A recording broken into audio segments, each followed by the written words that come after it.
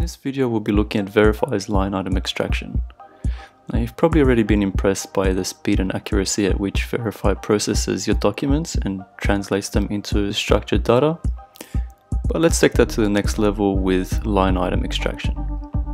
So let's get started by collecting two documents here, two receipts. One from Lowe's, a hardware store in the US, and then also one from Crossroads, which is a deli. So we can see already these two documents have come through. I'll just make a little bit more room for us by closing this drop zone here. Okay, so let's take a look at how these documents were processed. First, let's look at this Crossroads document.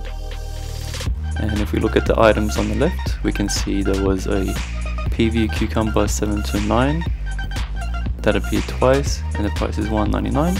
We can see that here in the line items on the right.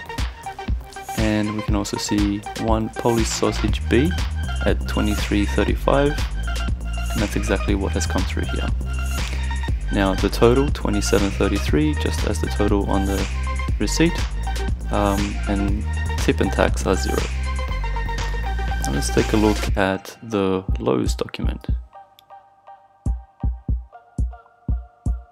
Okay, and again, if we compare the items on the left, we will see that they match the items on the right. Also the tax, $4.37, is the same, and the total is also the same. Now this line item extraction feature is currently in an early access beta, so if you'd like to play around with it, drop us a line at support@veryfi.com and just let us know that you heard about it on this video, and we'll set you up to join the early access program.